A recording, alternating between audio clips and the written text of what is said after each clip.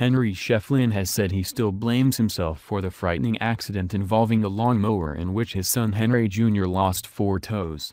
The former gas star, 38, and his wife Deirdre opened up about the terrifying moments after the accident, in which their son, aged 6 at the time, tripped beneath a ride-on lawnmower being operated by his father in May 2016.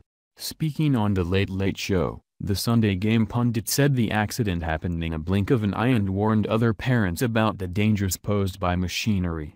"I was cutting the grass and himself and his sister were playing close enough to me and it was an accident. Of course it was an accident. But this is where I made the mistake. I should have told them to go away from the machine. I was cutting the grass and they were playing around me. Little Henry was running around me and he tripped. He was so happy to be running past the ride-on lawnmower. He just looked back at me to smile at me as if to say, 'Look at me, Daddy.' And with that he tripped and his leg just fell under the machine. The machine was just on him in the blink of an eye. It went from being so happy with a smile on his face to just anguish and pain. He was just on the ground in front of me. Just like that in the blink of a second," the dad of 5 said. Speaking on the program, Henry's wife Deirdre Shefflin said her young son feared he would die after the accident, in which he lost 4 toes and part of his foot.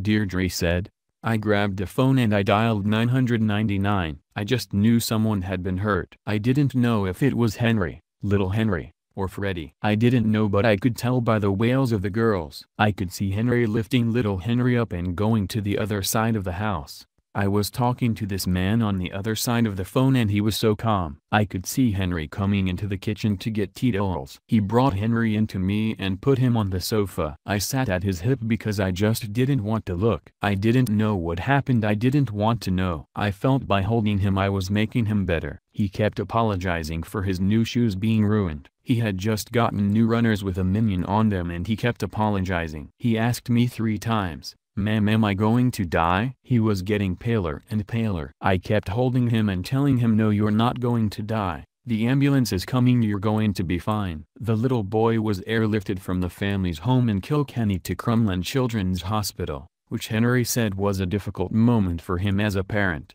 Henry said, "That was a very sad moment for me as a father. Because the helicopter came down and had to circle outside the house. You know, it's your home and your family. It's where the heart of your family is. This big helicopter which you would have loved when you were a child, just landing for all the wrong reasons. I had to carry him across my garden out onto my father's field. I blamed myself. I still do. We have accidents, but I could have controlled that accident. This incident happens a lot, but machinery is absolutely lethal," he said. 15 months on from the accident, the parents said their young son is a happy chappy but will have to wear fillers in his shoes for the rest of his life.